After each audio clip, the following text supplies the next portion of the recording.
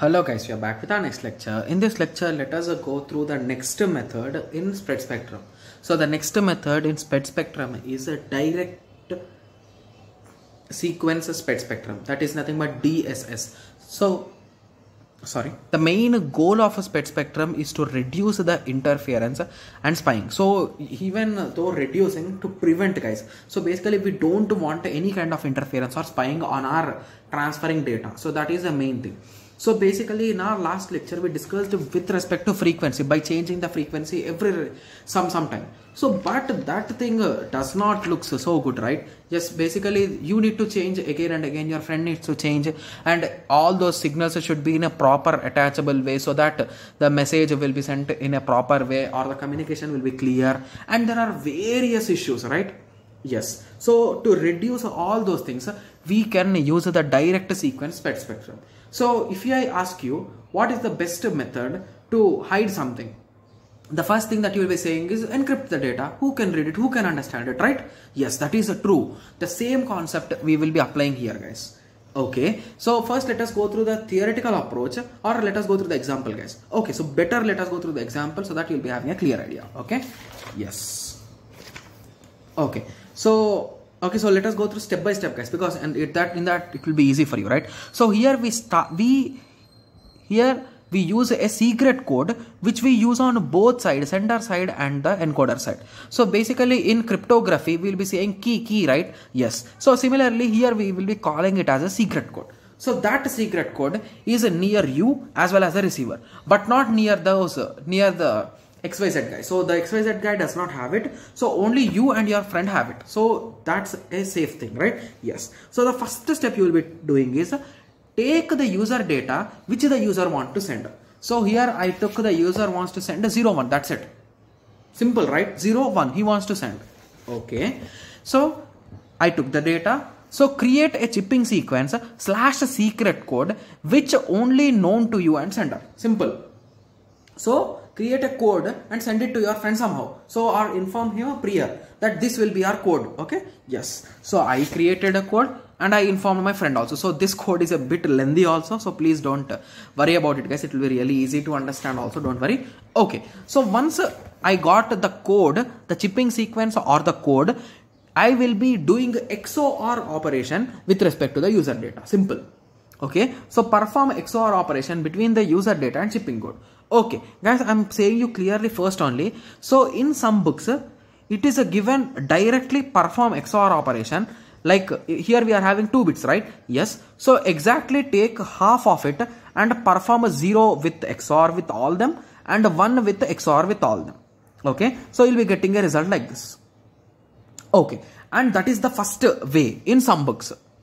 Okay. So in some books, it is given that perform XOR with 0 with all of them and draw the signal. Similarly, take this one and do XOR operation with all of them. So there are 2 different methods, guys. So basically in your college, when your teachers taught you which method they followed, use that. That's it. Simple, right? So I thought this method is better, like halving it and multiplying. So I solved it using that. Okay. Yes. So exactly half it, guys. So 1, 2, 3, 4, 5, 6, 7, 8, 9, 10, 11, 12, 13, 14. Okay. So 1, 2, 3, 4, 5, 6, 7. So until here I multiplied with a 0. After that I multiplied with 1. Okay. So what I should multiply, what I should do. So the thing you will be doing is XOR, guys. So XOR is a different operator.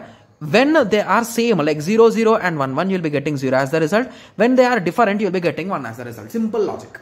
Okay. Yes. So 0 with 0 will be getting 0 as they are same. Okay. I think I cannot show it in a single frame. Okay. So for first 7, let us solve it here, guys. I'll be writing it here. So 0 cross 0 is a 0. Okay. So let me take another pen. It will be clear, right? Okay. So 0 cross 0 is 0. 0 cross 1 is a 1. 0 cross 1 is a 1. 0 cross 0, 0. 0 cross 1, 1. 0 cross 0, 0. 0 cross 1, 1. So now we are done with half, right? So let us match. So first we wrote 0, 1, 1, 0, 1, 0, 1. So till here we are done with the first one, right? Yes. So once we are done with the first one, so let us now take the second one. So 1 with a 0. it is a 1, 1 with 1, 0, 1 with 1, 0, 1 with 0, 1, 1 with 1, sorry, 1 with 1, 0, 1 with 0, 1, 1 with 1, 0. Okay, so now let us cross check. So 0, 1, 0, 0, 1, 0, 1, 0. Yes, we got the exact one, right?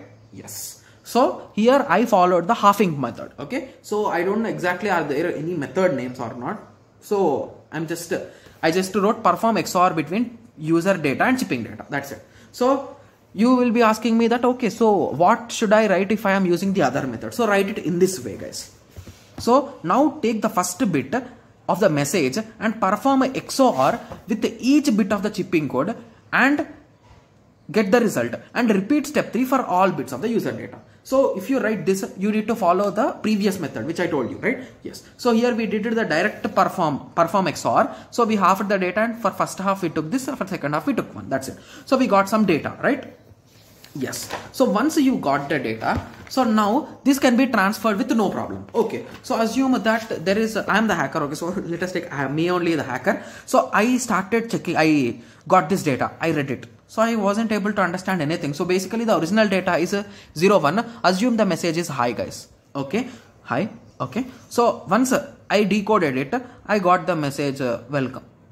So is that same? No. Hence I got into the wrong way, right? Yes. So in this way. Okay.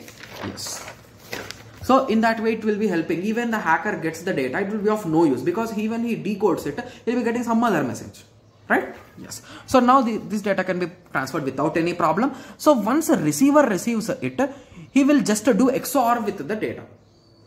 XOR of received data with the chipping sequence. Okay. So this sounds a bit funny, right? Yes. So this is the result, right? Yes. So he will be performing XOR in between these two. So 0 cross 0 is 0. 1 XOR 1 is 0.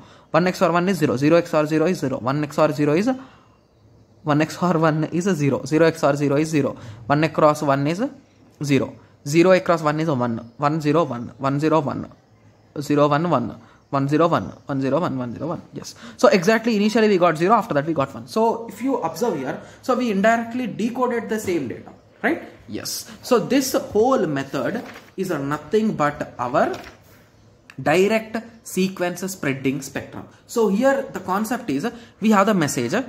We used a code, we done XOR in between them and generated some result signal which we sent to the receiver. So to the receiver, yeah. Once the receiver received it, he took it and he multiplied XOR with the chipping code to get the original data. Simple flow, right? If you want, you can draw the block diagram and you can show in your examination, guys. So based on the marks, you need to elaborate your answer. Okay? Yes. So I hope everyone got a clear idea about this direct sequence spread spectrum. Okay? Yes. So in the next lecture, we will be going through the MAC layer, guys. That is nothing but medium access control. Okay? Yes. So let us meet in the next lecture. Thank you. Thanks for watching.